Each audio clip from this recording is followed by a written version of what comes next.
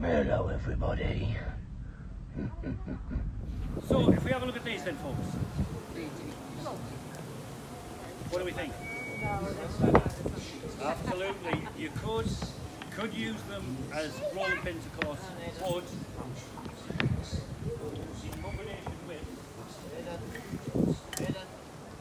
Now the problem was, of course, if you just try and push them in, and especially if this has been covered in tar, you get a real problem. So what you use then is this, which you said, say, you thought meant to be bread. Grind, yeah, you could grind things with it, but what it was mainly used for this. You push it through your rope, so you don't hurt your fingers, and it leaves you a nice hole. A nice rolling pin size hole. Then you can put that in, and then like that.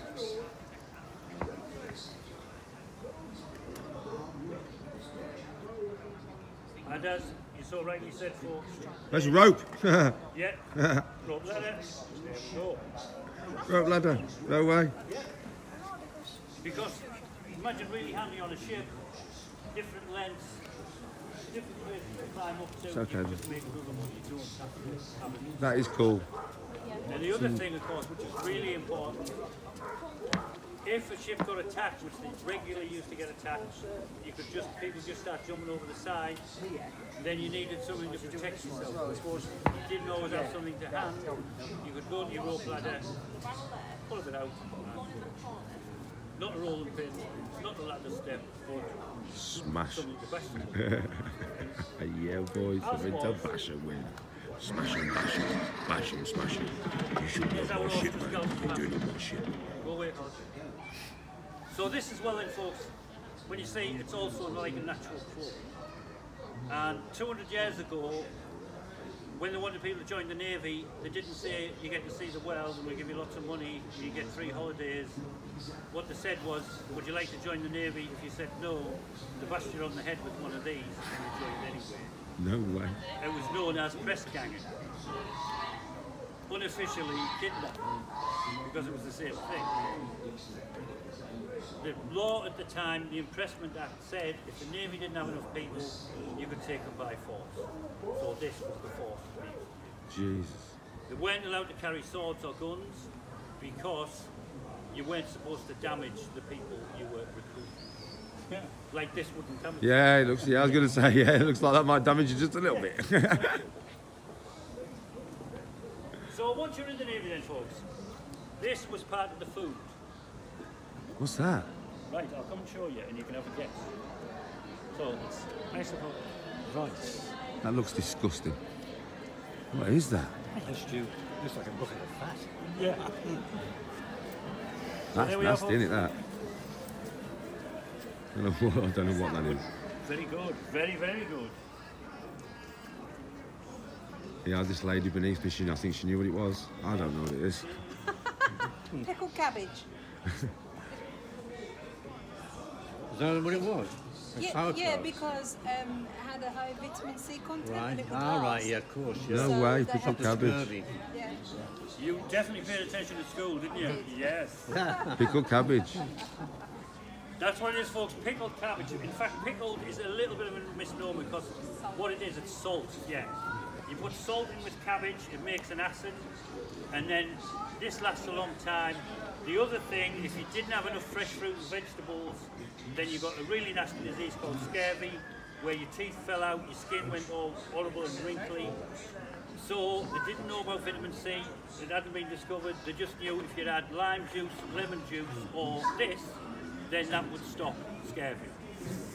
So the other lemons and limes are really well known, this is not. So, Wonder why. one of our famous explorers Looks from tasty. nearby, Captain James Cook, he was advised to serve his people this, and initially on the first voyage when he had it served, everybody ate it and said it was horrible, and then wouldn't eat it anymore. So for the second voyage, Captain Cook didn't give up. He had the barrels. When the barrels came aboard, he had them marked for officers' use only. So officers always got nicer food, of course. So then the men said, why can't we have that? Why is it only for officers? And he said, all right, you can. And then after that, everybody loved salt. Ah, Captain Cook was a clever man. That's ever so clever. So the other one then, folks, is... I've never seen him so fascinated. He's loving it. So that's got a nice little arrow on, carved on. Oh yeah, biscuits, ship biscuits. Exactly. Ship's biscuits, folks. So now they look quite nice. They look a bit like cookies, but same shape. But that's where the similarity ends, because these are 2/3 flour and 1/3 salt, and that's it. No fruit, no chocolate chips, no nothing. Oh. Far, far too much salt, and baked for about 20 hours. Because you didn't have biscuit tins, of course, on ships. You had to put them in a barrel, they had to last a long time. You had the creatures which used to eat them, you didn't want them to eat. So that's why they were baked for so long. You got about 1.5 pounds of these per day. And how they used to test them was the baker, after he'd done them, he would take them outside and say, we'll say the biscuits are done, and then he would go like that. And so these are real biscuits, folks. These are not made of plastic or wood. No way, did you hear them? They're real. They're about 5 years old, which is fairly fresh for a ship's biscuit. So you see, when they've bounced off the pavement and they're undamaged, then they're great for sailors for breakfast. That's what's damaged the slabs. I threw them down once and a seagull came and tried to take one and then spat it back out. Well, you know it. Yeah, they've given up. Jesus. So, one of the things, and this is a true recorded story, there was a ship coming back from Gibraltar and it got a hole in the side. They didn't have any wood to repair it. What they found was 2 sacks of ship's biscuits. You can see where this is leading. What they did is pushed the sacks into the hole, that swelled up and then stopped the ship from sinking. No way. So they could save your life. No way. In that exactly. What's that? So this then, folks.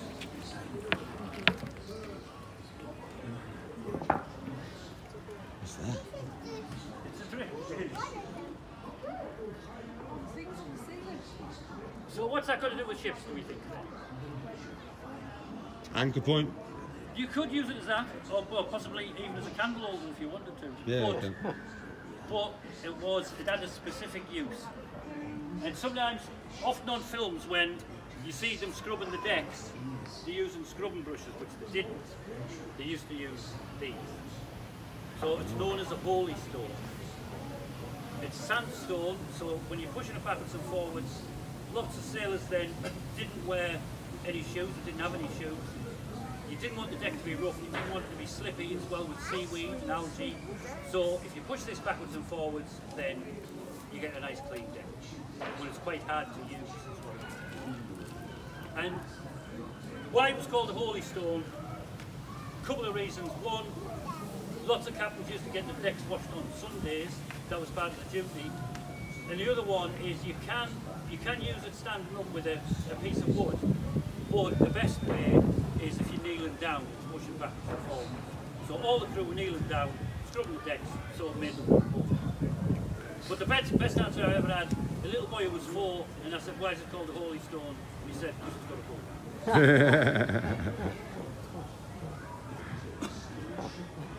hole. No way, they used to clean the decks with that YouTube.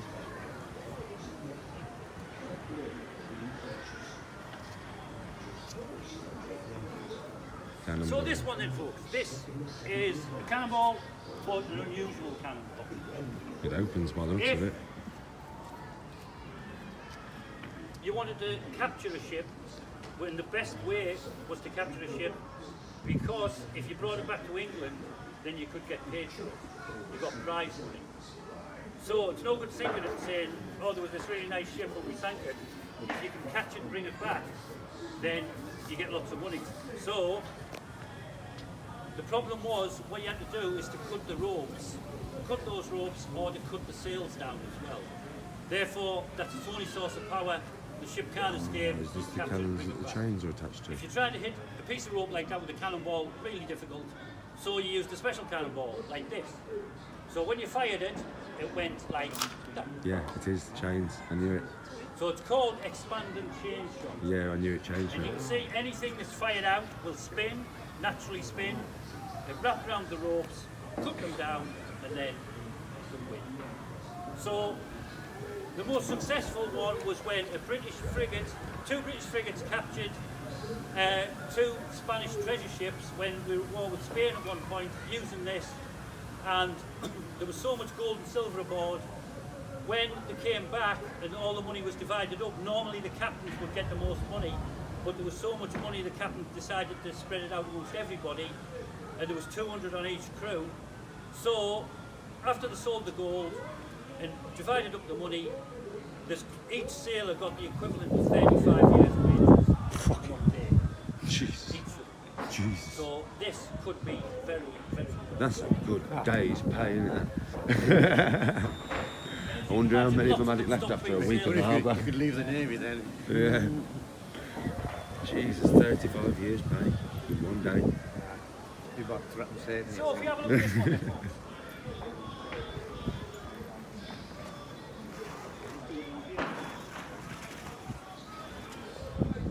That's a cot in it. Someone's sleeping in it. Hammock? Yeah, I think so. so I think everybody, we all know what it is, folks, what it was for. Hammock? Very good. There you go. Absolutely. I think that was it.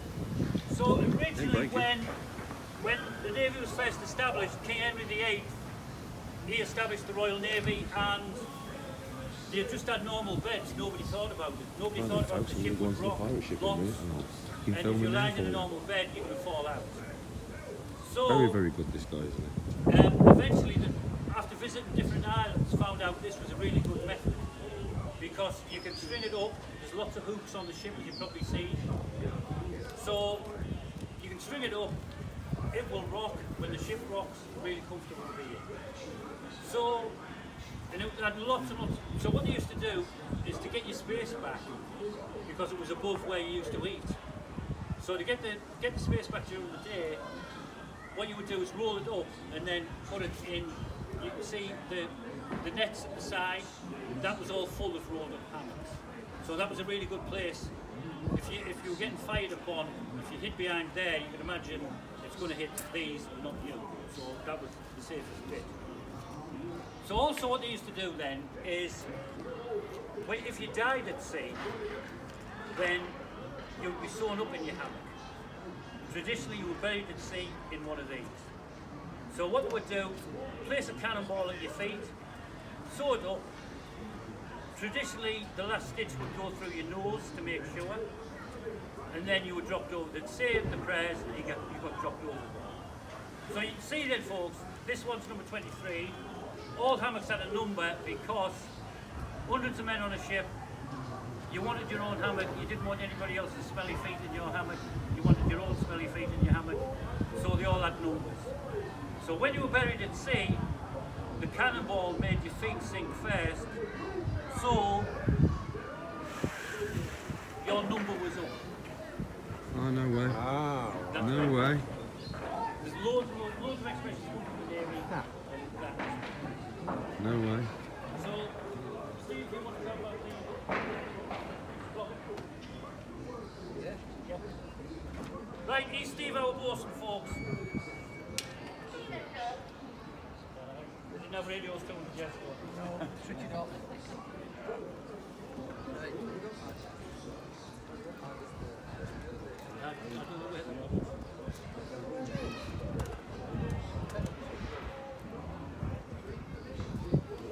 Right then folks, so Steve is a bosun who would enforce rules on a ship. I'll leave him to tell you the rest. There's the man who's going to enforce it if As you Stuart think said, this. part of my job on board ship as bosun, as well as caring for the rigging and making sure everything was in order that way, was discipline. If you like, I was the shipborne policeman. I was there to make sure that people worked. Simple thing was, if you weren't working and I was wandering around and you were idly chatting, I would do something like this. This was called a bosun starter. This is a very simple one. Double twist on the end there. I would tar that so that it was nice and solid. They made them out of baleen, out of whales, gills, because that would whip. And they would twist them together, a little bit like your modern day golf club. It would actually, as you pull it back, it would bend and then lash forward. Oh, I bet where that this hurts. is just a straightforward rope start. Oh, I bet that fucking The hurts. whole idea of this, Oh, you're being lazy, you just get it straight across the middle of the back, Oh, the shoulders, mate. then you'd be told in broad certain terms that you're being lazy and get on with your work. If you went any further, the bit I was looking for, which is missing, when you look at the arms that they had on board, the cannonballs, etc., there's one there that's all made up of little ball bearings. That was something that used to be fired out of the cannon in different forms. Now they could be lying around loose. If I heard you sort of back-chapping, muttering under your breath or whatever, I could inform an officer that you're not really happy with your job. And what he would do then, he would find one of these things and he would walk around and he would give it to you. The modern day equivalent of those, and we've all had one, is a gobstopper. It's hard, it's heavy, it's a big metal ball. He would give you that and turn around and say, pop that in your mouth. What? And hold it there. No When you've got way. that in your mouth, you can't chat, you can't talk to anybody. No But way. it's there as long as he decides it's going to be there. Damn. So you're wandering around, and as this thing gets heavier and heavier, your bottom jaw starts to sag, so you grit your teeth and you pull it in. And then it'll start to sag again, so you grit your teeth and pull it in. At the end of the period, when he decides he's quite happy with how long you've had it there, he'll tell you to take it out your mouth. Usually at that point, you can't. You've got what you call lockjaw, because of the weight that's on your jaw. The only way you're going to get that removed is by going below deck to go see the surgeon, give it the oral, and he'll take the front teeth out or break your jaw to release that pressure. So that was one daft thing. Damn. This thing here, it's a wrong bag. I haven't got a correct one. This would be a red velvet bag. And inside this red velvet bag would be the favourite punishment item on board ship. Anybody know what it is? In here. Exactly. You've been there, haven't you? You know all about it. As the gentleman said, the cat. It's a cat and nine tails there. Cat of nine tails. Yeah, cat and nine This was tails. used for general flogging around ship. As a bosun, it was usually my job to give it. Straightforward, cat of nine tails, because there's nine tails on it. There is a smaller one with 6 tails, which was used for lesser punishments. But the captain would order punishment with this for just about any reason whatsoever. Now I've got my velvet bag. Yeah, you know the old saying, letting the cat out of the bag. That's what that is, letting the cat out of the bag. There's a punishment going ahead.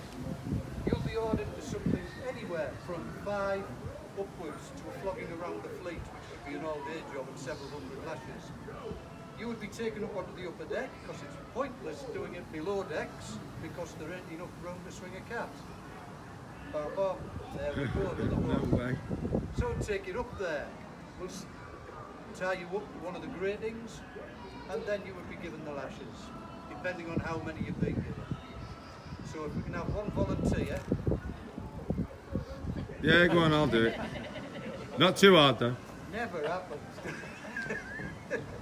Never happens. Basically, you'd be given them. If you're given 10 lashes, it would be done to a count. It's not just 1, 2, 3, 4, 5. You'd be told to lash. You step forward and you swing. Simple as that. At the end of each of these, it's called a blood knot. Blood knot will cause you the damage.